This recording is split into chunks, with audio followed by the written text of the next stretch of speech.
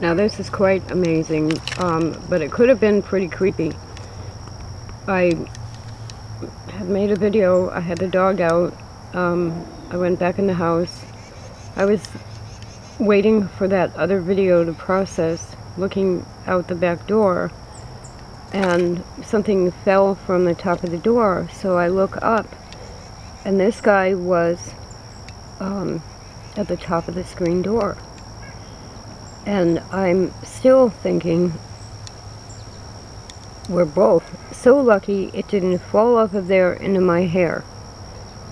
How it got up there, there's a hole in the screen. It must have come through the screen and climbed up the door. This is a praying mantis. And I've seen them before. I don't think I've ever had one before. Now, I don't know if it's male or female. One reference I just looked at said the males are brown. Look at this. It's amazing. It's moving its head to look at me, figure out what I am. Absolutely amazing. Now, I don't know where to put it. I looked up what they eat, arthropods, generally. They'll also eat, like small animals, which is something.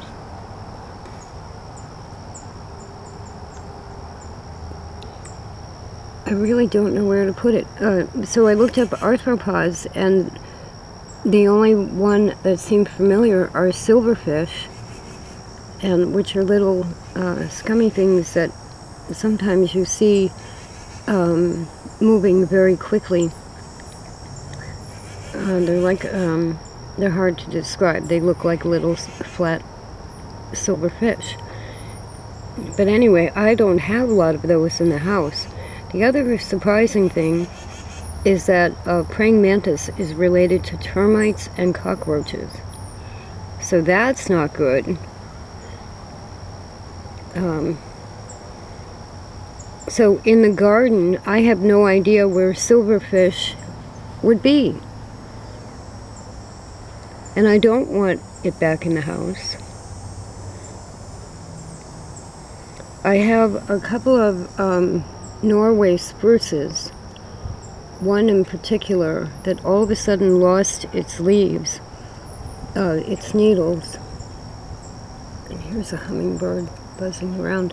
But I think that was carpenter ants that had attacked the tree from underneath. I'm thinking of maybe putting this on that tree just because I may lose the tree anyway. So let's just put this down while I grab that tree. And then we'll see if I can get this guy out of the jar.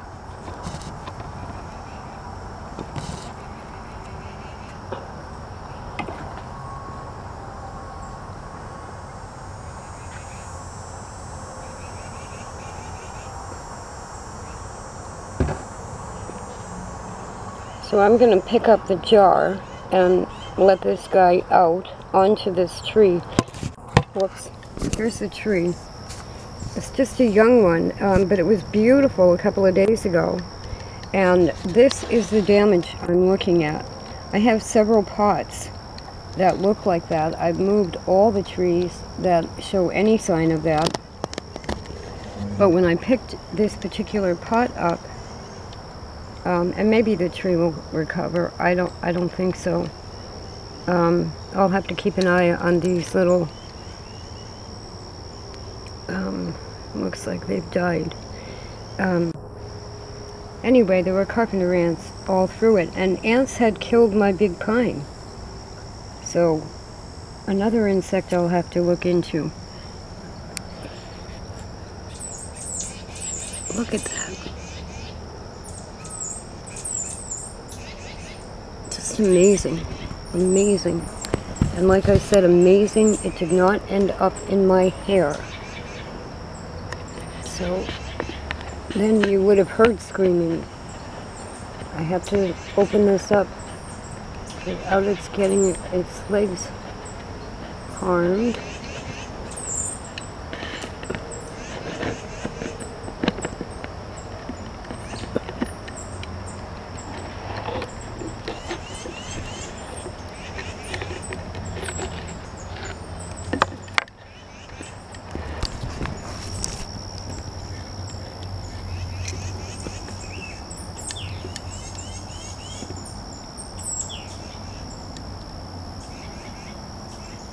Go that way. Go that way and turn around.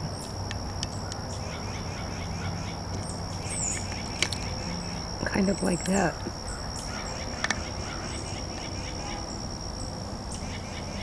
Let go.